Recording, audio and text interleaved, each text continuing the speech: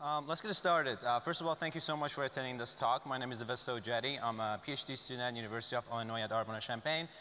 This work, Leave Your Phone at the Door, side channels that reveal factory secrets, was possible from the help of some of my colleagues, Anku, Adhikari, Katarina, Struckmann, Edward Chou, Kushagra, and Mu. My primary advisor was Professor Gunter, as well as my co-advisor, Professor Marianne, Winslett, and Professor William King from Mechanical Engineering. So Steve Jobs said that good artists copy, great artists will steal. Probably some of you are aware of the recent hacks that has happened, supported by some of the nation states. Ex-NSA director just admitted that China has hacked every major corporation in the US. Or Homeland Security has said that cyber attacks on manufacturing spiked tremendously last year. But what are the reasons behind this? If they're able to design new things and create it, why are they going to steal? Let's take an example. What you're seeing here is the picture of F-35 Lightning fighter jet. Professor Hellman actually mentioned this yesterday in regards to the blueprints of it being stolen due to not having an encryption.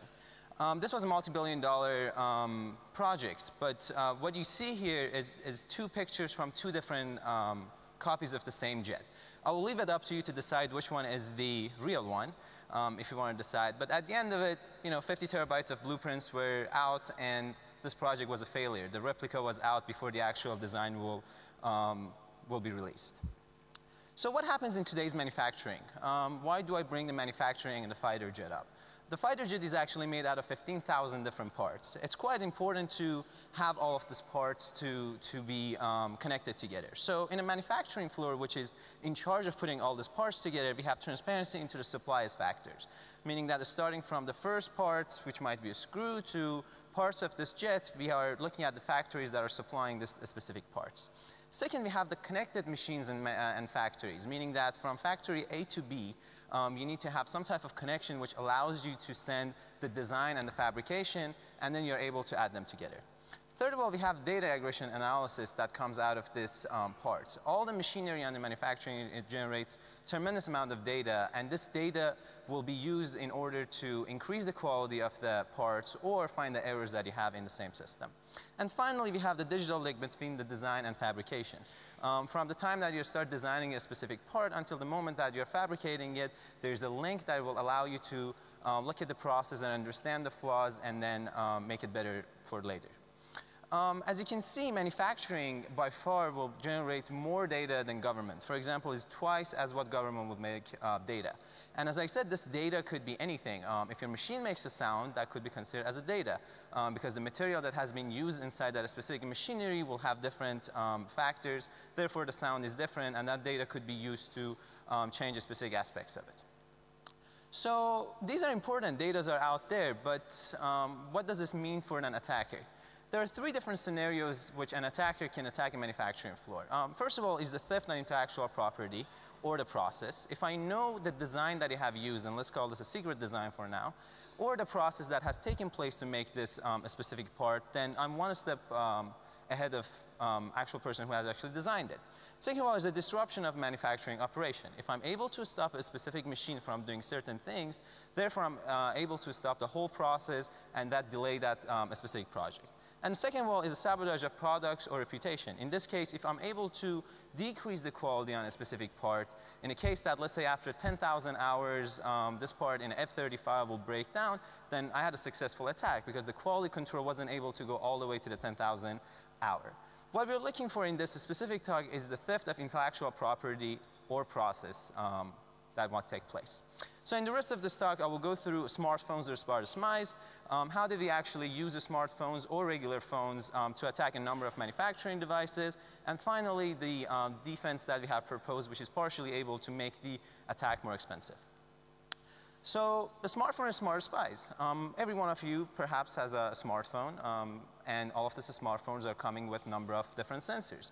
For example, this Galaxy S6 has about 20 sensors. In a specific, it has an accelerometer, magnetometer, and microphone, which are the widely used ones.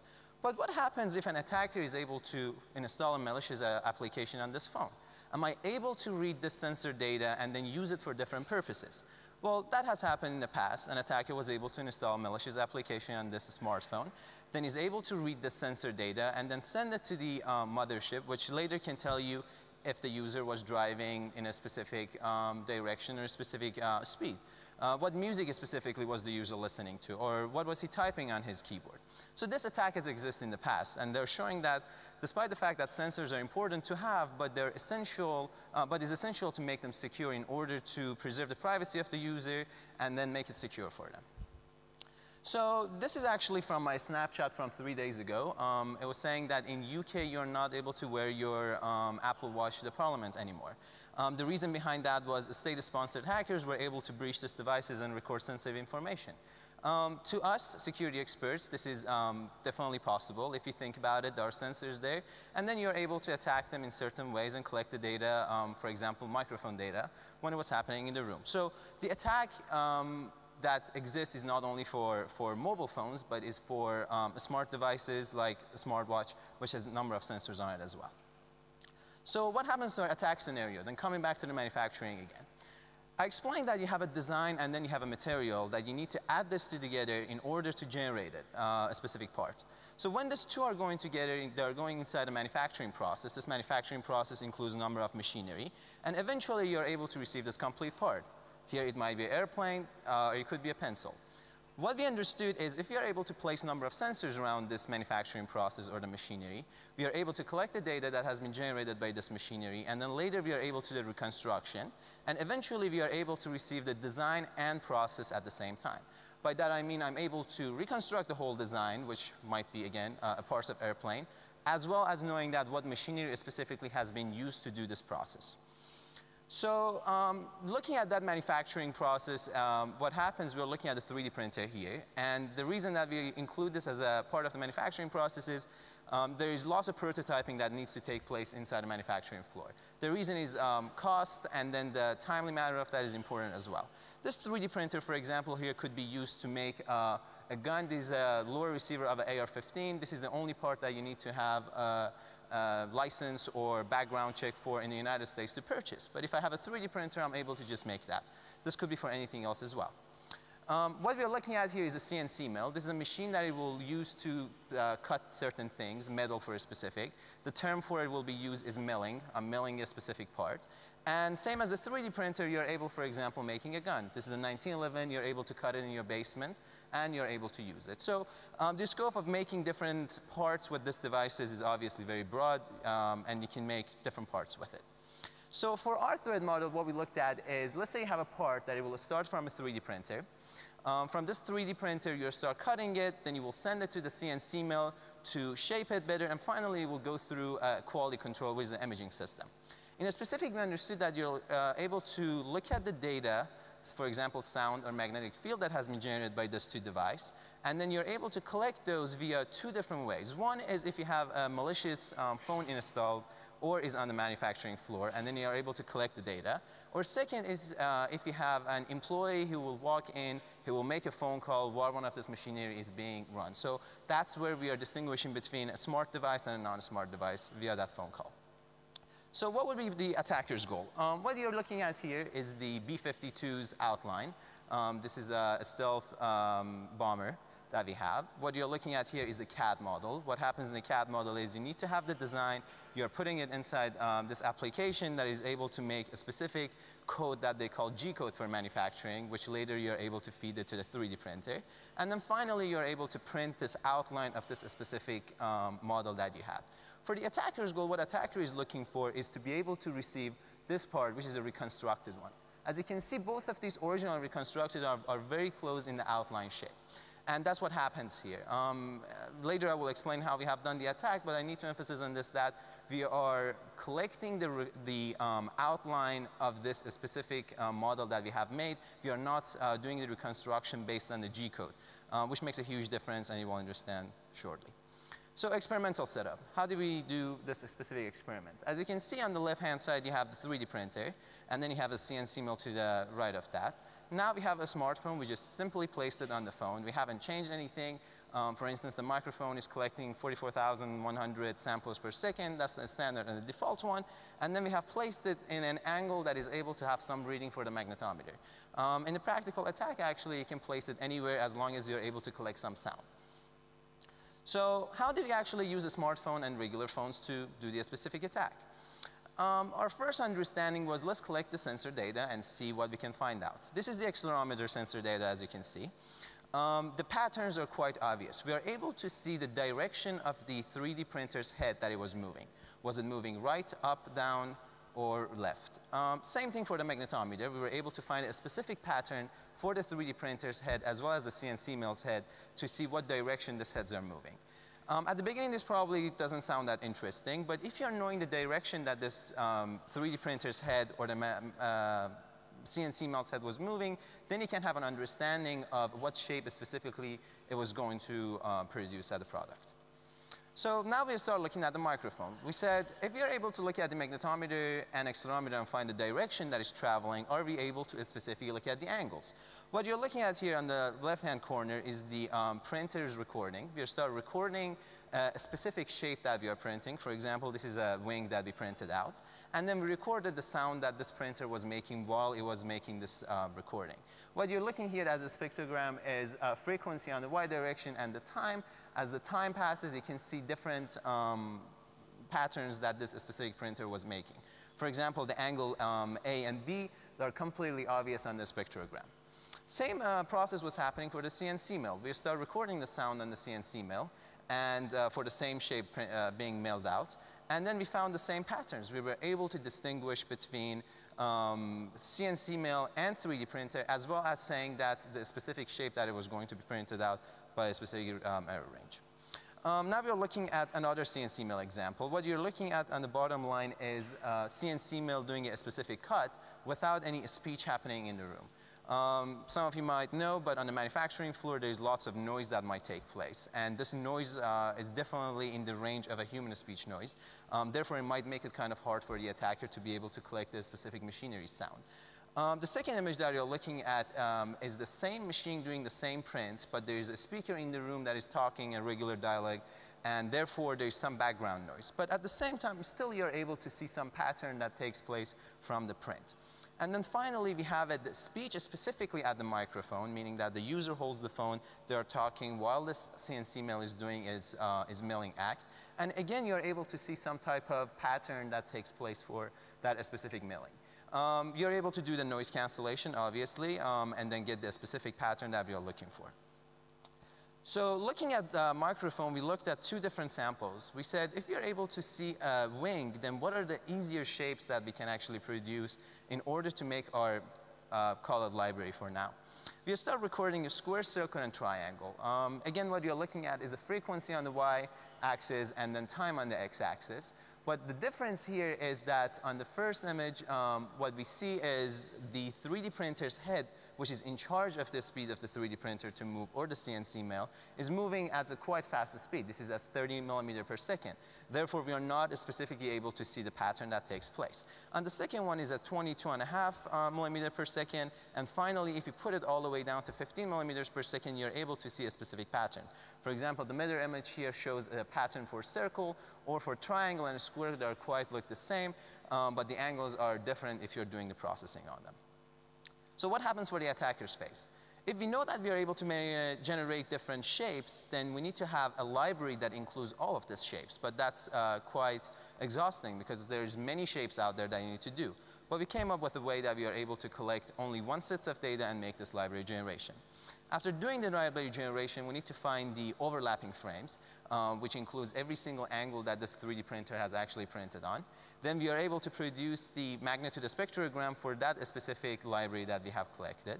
Finally, we will do some normalization with respect to the background noise. As I mentioned, there is some background noise. We are using STFT in order to clean that background noise.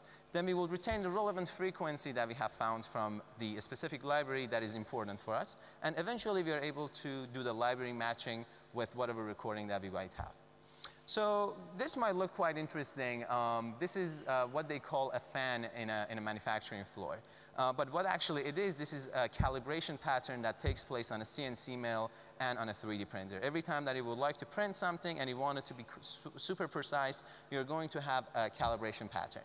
So as an attacker can be on a manufacturing floor, ask the user to just do a calibration pattern, which is not an attack, but then it starts collecting the sound that has been generated by this printer.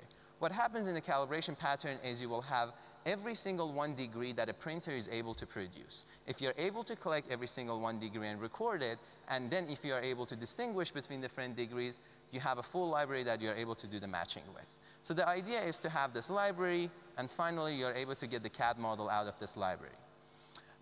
So the library, this is the spectrogram of the library that we have printed out. We did exactly the same thing. We did a calibration pattern on the 3D printer. Again, you're looking at the normalized frequency and then angle values on the x-axis. As you can see for the fan, we have some specific patterns that you're able to look at.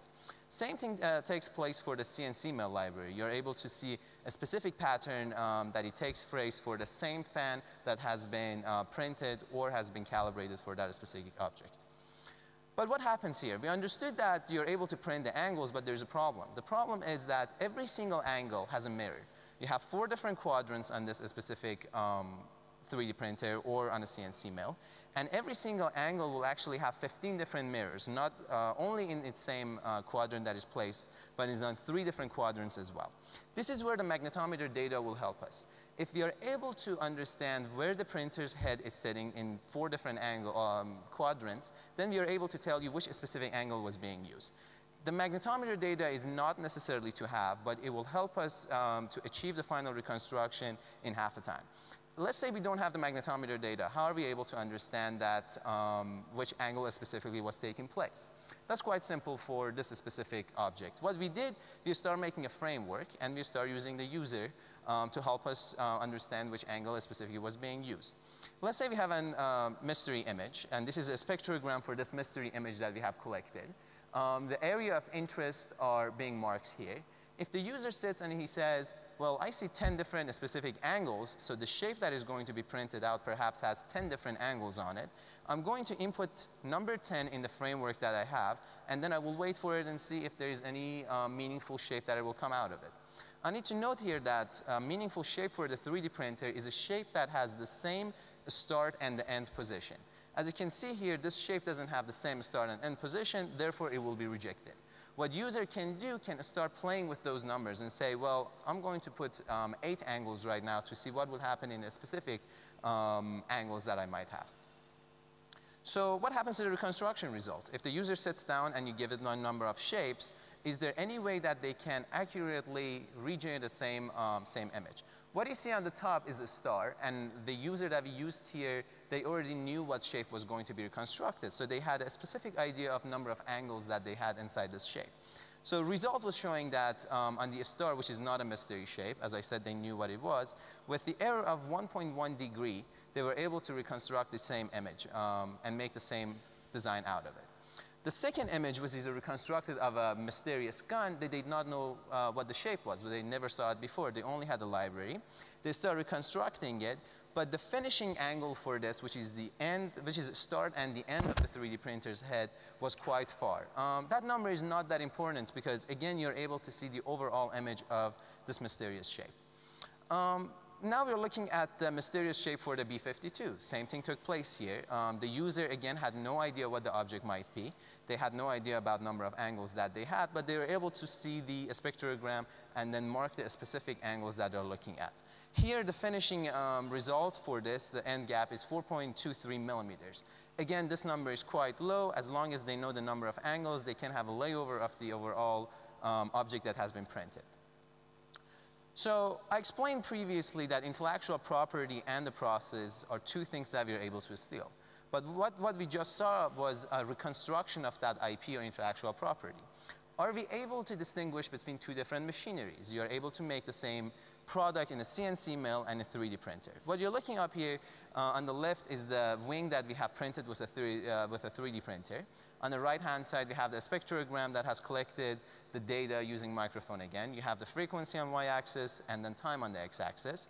And what you're looking in the bottom picture is a CNC mill doing the same cut. It might not be that obvious to you that how different these two images are, but if you start noticing, you can see the pattern for these two is different. The first pattern that you're looking at on the upper picture shows the movement of the 3D printer's head not in a very smooth motion, because the motors that has been used in the 3D printers are step motors. Therefore, you're seeing some different steps that it might take place. On the lower picture, on the other hand, since the CNC mill doesn't use a step motor and it's just a continuous motor, you're able to see a better angle taking place. Therefore, distinguishing these two machines can help the attacker to understand what machine they can use for the reconstruction. So attack was easy. You're able to collect some data using a microphone. If there's magnetometer, you're able to use it. But if there's none, still you're able to reconstruct. But what can we do to make this attack more expensive? In order for us to make this attack more expensive, we did the following. We start printing 10 different shapes or 10 different blades. We start recording the sounds of these 10 different blades. And we started adding all the 10 different sounds together and produced this sound, which includes a number of recording. What you're looking at on the spectrogram, again, is the frequency and the time. And then these are the 10 different shapes that we have, same shapes and the different speeds that we have printed out and we have added together. This might not be, again, interesting. I mean, you just collect a number of sounds, but what can you do with this sound that you have recorded from some of the angles that you have had? In the partial mitigation, we are able to add the sound to the background of the initial product that we are going to make. We are going back to the library that we had. This is the spectrogram of the library that we have generated. The shapes are quite obvious. And what you're seeing here is the same library plus the sound that we have added to that. As you can see, you're not able to distinguish the specific shapes that we had. It's quite scrambled. If you're a motivated attacker, obviously you're able to do some noise cancellation, specifically looking for the frequency range, and therefore you're able to get some of that data out. And that's why we are mentioning that this defense is mostly to make the attack more expensive. Some attackers might try it for 5 times, some might be more precise and take a longer time to try this. Therefore, adding this is able to just make the attack expensive and not making it impossible. In conclusion, what we learned is manufacturing equipment will generate tremendous amount of data.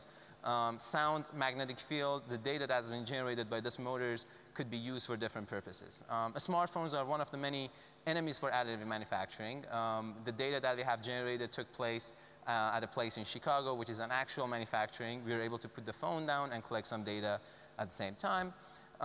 We demonstrate this attack showing that we can identify and reconstruct an IP, intellectual property, as well as different devices on a manufacturing floor. And finally, we provided a method to make the reconstruction more expensive for an attacker. With that in mind, I thank you, and if there's any questions, I'll be more than happy to answer it.